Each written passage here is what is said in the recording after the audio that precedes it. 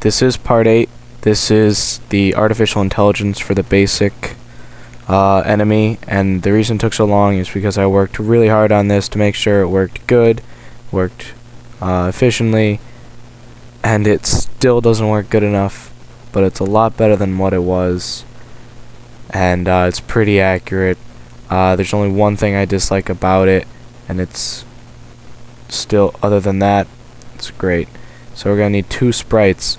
A bullet sprite, which I just did a 3x3 square in the exact middle of the 32x32 and deleted the four corners so it looked a little rounded. Now we have a bullet. That's good enough size, by the way, to be seen. We also have this sprite.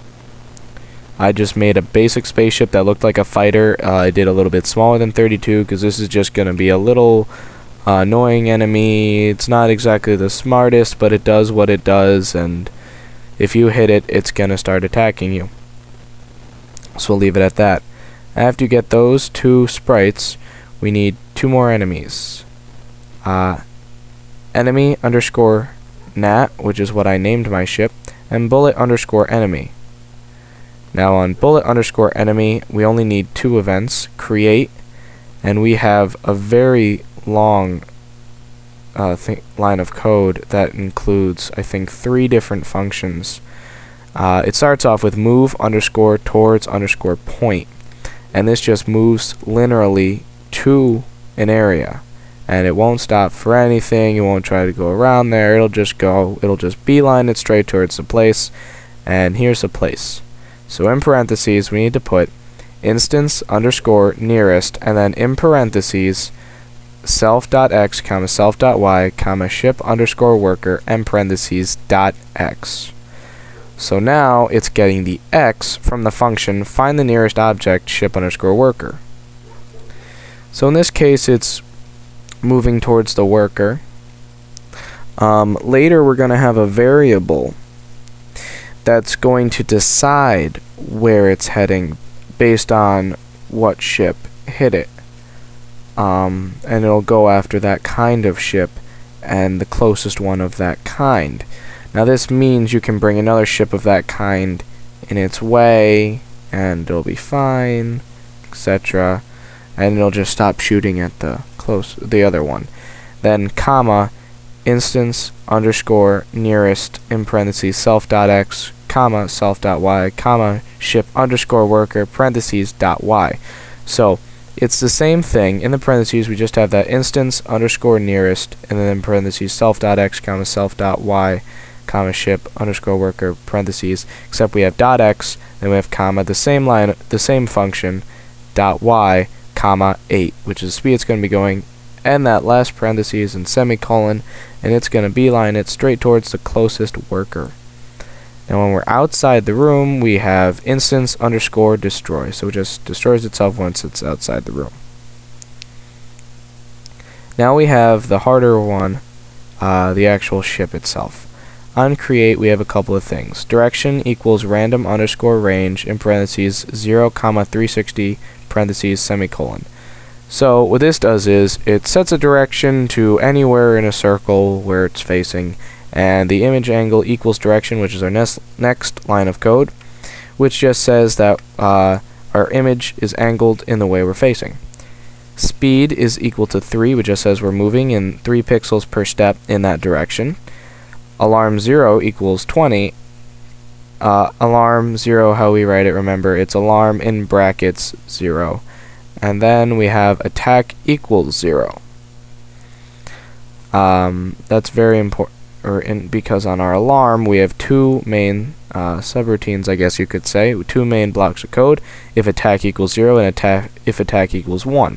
So if attack equals 1, open curly bracket, then we have direction equals random underscore range, and then in parentheses we need to put image underscore angle minus 45 comma image underscore angle plus 45 and parentheses semicolon.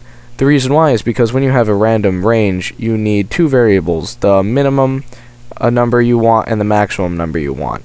So we're saying that the minimum number is going to be minus 45 degrees and the maximum number is going to be plus 45 degrees. So you're only rotating a maximum of 45 degrees either way and 90 degrees of total bandwidth. so that way it doesn't look so chaotic and jerking around as it's flying randomly. And then we have image underscore angle equals direction. Because we're changing direction, I didn't want to use direction as the variables, so we used image angle, and now we set the image angle to the new direction. Speed equals 2 because we wanted to just slow down the ship. It went a little haywire at 3, and I was just too lazy to switch the 3 to a 2. Go right ahead if you want to. Change the speed obviously how you want to.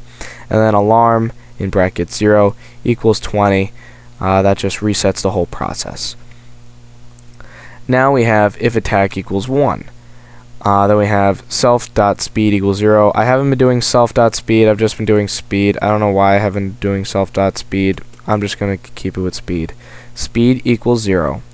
Then we have image underscore angle equals point underscore direction, then parentheses self.x, comma self.y, comma instance underscore nearest, parentheses self.x, comma self.y, comma ship underscore worker dot x.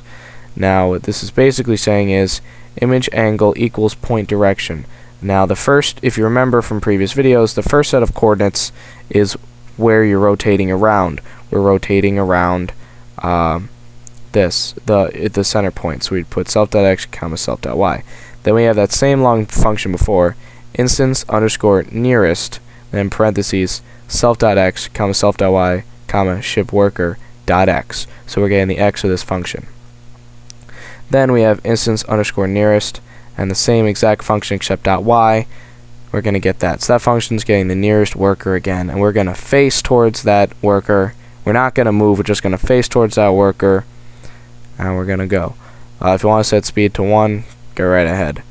Then we have if instance number in parentheses bullet underscore enemy is less than 4, open curly bracket, instance underscore create, then parentheses self.x, comma self.y, comma bullet underscore enemy, and parentheses semicolon, end curly bracket.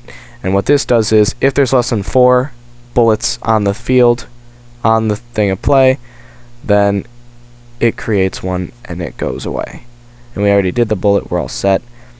Now I think I'm running out of time, so I'm going to stop it here and make this a 2-parter. So thanks for watching, please rate, please comment, and the second one should be up at the exact same time as this one.